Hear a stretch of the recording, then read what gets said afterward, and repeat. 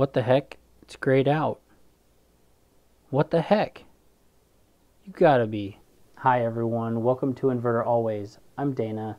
In today's video we'll discuss 2 ways to connect your Daikin ONE Smart Thermostat to Wi-Fi so that you can update the software, download any of the latest features, and control your Daikin ONE from anywhere in the world. Let's jump right in.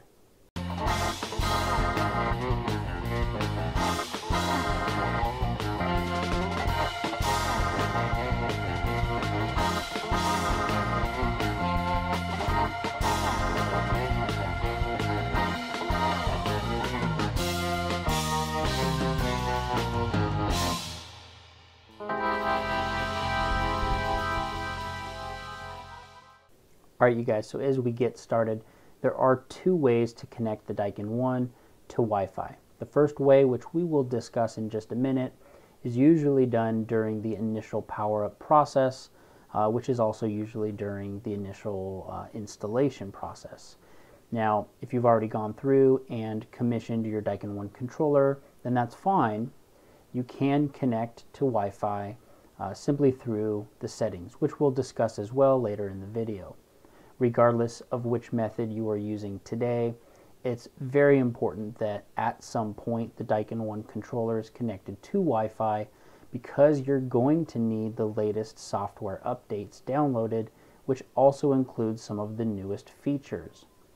Now, if you don't have Wi-Fi available on site, you can use your hotspot, of course, but if you don't have a hotspot either, simply power up the Daikin ONE back at your office.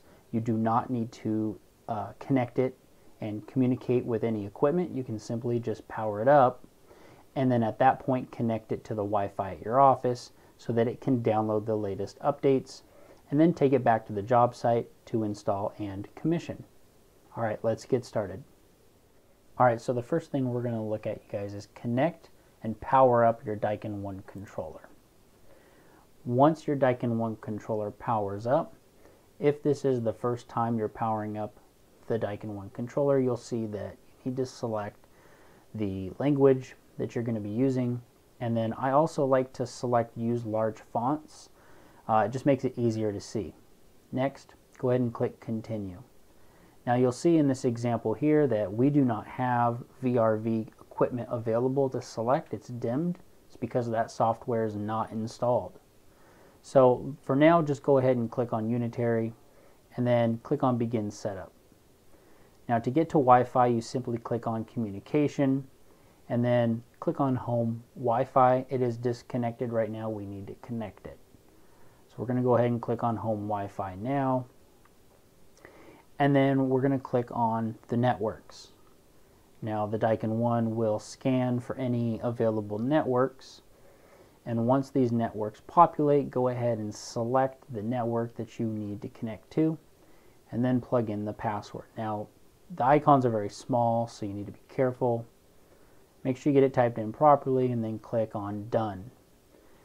The Daikin ONE controller will then connect to that Wi-Fi network, and once it's done this, you'll see that it will connect to the internet, and then it will connect to the Daikin ONE cloud, and it says, hey, new software has been detected. So now the Daikin ONE will go through the download process. I'm going to go ahead and speed this up. This can take up to 5 minutes to complete. Once it's complete, it will tell you that it needs to reboot. Now you saw there just a moment ago I had a communication error. That's because I had originally selected unitary products when I'm actually connected to VRV, but it's fine because we're going to have to go through the actual commissioning process after we connect it to Wi-Fi anyways. So once the Daikin ONE controller reboots, we can now go through an actual commissioning process. Now, we're not going to go through commissioning in this video. We'll do that in another video. But just for the sake of getting through, you can see now that we have the VRV equipment selected. So we're going to go ahead and select VRV equipment. That way we can get on to a future step. Now, it can take up to 5 minutes for the Daikin ONE to actually connect to the equipment. But once it does, you'll see that VRV has a little dot that fills in. Go ahead and click Next. Start the Begin Setup option. And then again, I'm just going to go through this really quickly here and speed it up because this is not a commissioning video. Alright, so once you complete commissioning, now we're to the point where if you are at the home screen and you need to change which Wi-Fi network you're connected to, or now you're going to set it up for the first time, you simply click on the setting icon at the top right, click Settings, click Configuration, and then click on Home Wi-Fi. And then from here it's the exact same as before. Click on Networks. It's going to scan for a network. Click on the network that you want to connect to, and then you're going to type in the password. Again, be very careful typing in the password because these icons on the touch screen are very small. Once you have typed in the password correctly, go ahead and click on Done, and this is going to connect to whatever Wi-Fi network now you want to select. Alright you guys, so now that we're connected to Wi-Fi, we're all done. Congratulations. There is one other thing that I wanted to show you though.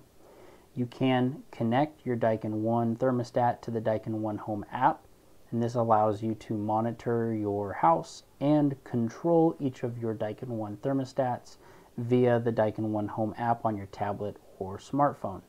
And this is available for both iOS and Android devices. So let's take a look at how to do that now. Alright, so the first thing you guys are going to do is click on the top right icon of the Daikin ONE controller. That's going to get you into the settings menu.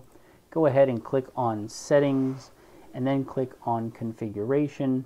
Once you're in there, go ahead and click on Account, and it's going to give you a 6-digit code. Write that down, it's very important. Now go ahead and download the Daikin ONE Home app. Again, this is available on iOS and Android devices in the Play stores. Just go ahead and get that app downloaded, and then we're going to go back to the app. Now back at the app, we're going to go ahead and click Create Account. Go ahead and click on Agree, and now you're going to type in your name and email and password. This is going to be the email you want to associate with the account and whatever password you feel like using.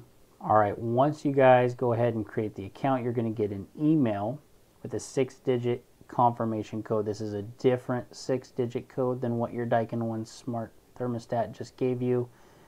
Go ahead and go to your email, get that 6-digit code, and then plug it in back here at the app. Once you've done this, go ahead and click on Login. And now you should be able to log in with the credentials you've just created.